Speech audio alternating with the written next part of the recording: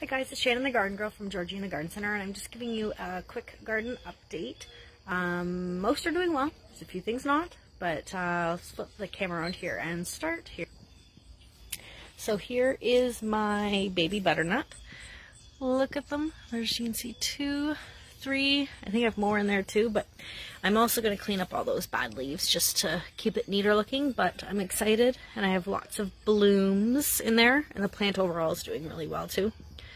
But excited about baby butternut squashes. Now, here's my zucchini. From the last video, it was doing much better. But what happened, and I did have it in the last video, I just didn't point it out, was each stem kind of started cracking, and then the moisture just hit, so it slowly was killing it. So here, which I'm okay with. I got a lot off of it, but it's done, so I have to pull that out. And what I'm going to do, I'm going to plant lettuce or radishes or something like that, something that's a quick grow that will grow in the next 30 to 60 days. Here is my snap peas. They are doing well.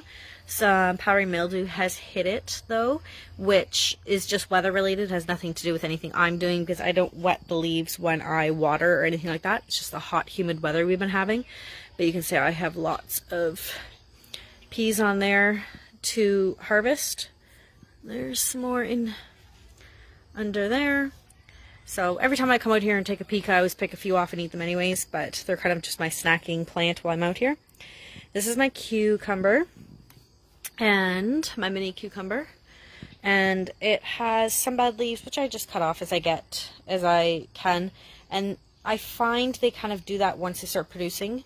The leaves will slowly start withering away, whether that's normal or not. It doesn't bother me. I just clean them up, and I know the plant is putting a lot of energy into producing fruit, so, but I do keep fertilizing it just to help it out. But there's my mini cucumbers, and they are an odd shape, and what I can find out about them so far, I have one way back in there I have to pull, it's a big one. What I found out so far, it's potassium. Cucumbers need more potassium so they're not that bulbous shape. I could be wrong. If I'm wrong, correct me. But that's what I figured out. It does not affect the taste at all, these odd looking cucumbers. I've eaten quite a few of them, and I've actually pickled quite a few jars, and they're delicious either way. So mini cucumbers I would do again. This one is my lemon cucumber, and I have like a ton of blooms on this thing. I can't believe how many blooms are on this thing. But I've had one, I ate it, and it was delicious. Just like a cucumber. See, that's the color. That's the size. This one's ready to pick. And these are like little hairs. They're bumpy, but you can take them off. They're edible. Doesn't affect eating it or anything like that. But it's a lemon cucumber. Tastes just like a cucumber, but it really crispy. Really good. So there are more on there.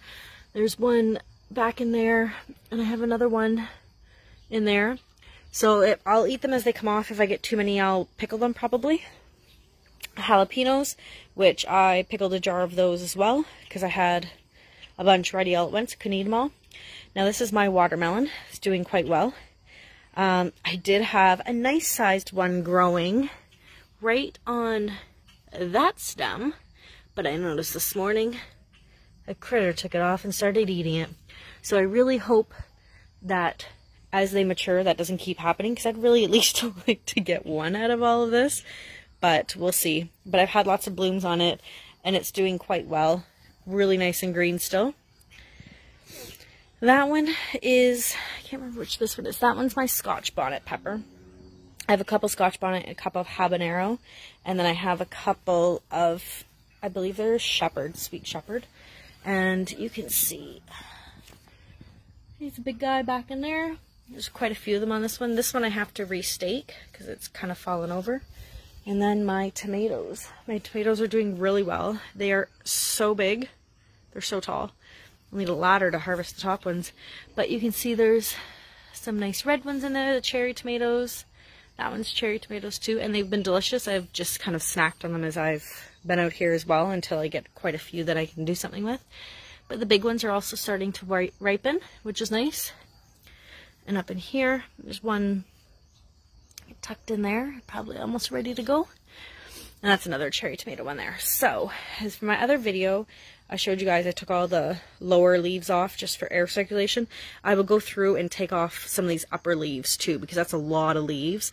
And to get the tomatoes to ripen better, faster, easier for them, I will take off some more leaves up there. Not all of them. I might take about a third of them off for now, but I'll work on that this week. Every day I'll take a few off as I'm out here.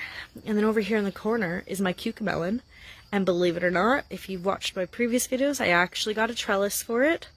This trellis, I don't know if you can tell, let me see if I can get in here, is actually a curved trellis. So it's for a pot, or you can put it the other way against a wall and have the plant grow up behind it, between that and the wall. But I thought it'd be cute to kind of put that in the corner in my pot. Rounded trellis. And the cucamelons, let's see if I can find one. I did see some earlier. You see lots of little blooms inside in there. But I did see some earlier. Let's see if I can find some. There's a little one starting. And I hope the other ones didn't get eaten already by some other critters. There's one right there. Where am I? There's one. So I'll let it go maybe a couple more days. Sorry, I'm trying to get the leaves out of the way here for you guys. There we go. I'm going to let it go for another day or two, probably a couple days, just so it gets a little bit bigger. But again, they're crunchy, almost it tastes like a cucumber with a slight lemon taste to it. There's one up there. There's one there. They're really good too. So I'm glad they're going. I'm glad I got a trellis for it finally to get up off the ground, give it a chance this year. That's also my cucamelon. My horseradish, I don't know, sorry.